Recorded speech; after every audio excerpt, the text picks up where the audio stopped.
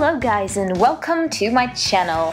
Today I will be reviewing the Barbie Video Game Hero candle, which you can see in his box, and it's that kind of box that all the dolls from this line have, which is similar to this, only kind of bigger or smaller. No, this is the smallest. Anyway, yeah, it's kind of pixelated on the background, just simple because Ken is a budget doll, and it has some photos in the back of the box that are taken from screenshots taken from the movie, which if you have seen, tell me your thoughts about it. I thought it was kind of for, you know, smaller kids, but yeah. Well, he is out of the box.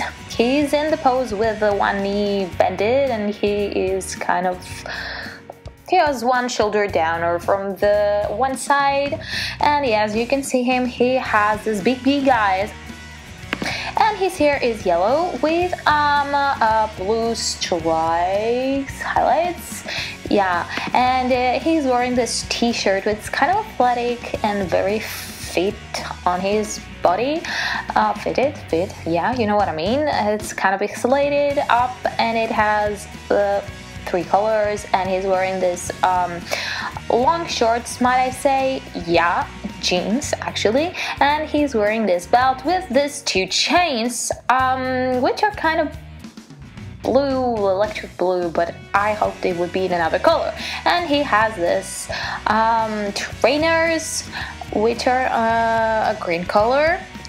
They have details, but they are not painted. I wish they were. Yeah, but if you turn them and you see this hole, it's his Ken. Although his name in the movie was Chris, if I am right. I think yes, it was Chris. So I'm gonna call him Chris, because that's the only fair thing to do. So guys, now the articulation. He can move his head like that, and he can move his arms up and down, back and forth like that.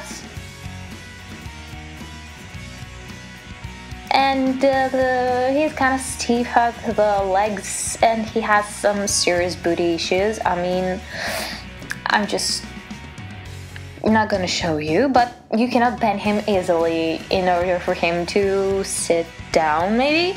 Yeah, that was him. I really liked him. Tell me your thoughts. Thanks for watching. Bye.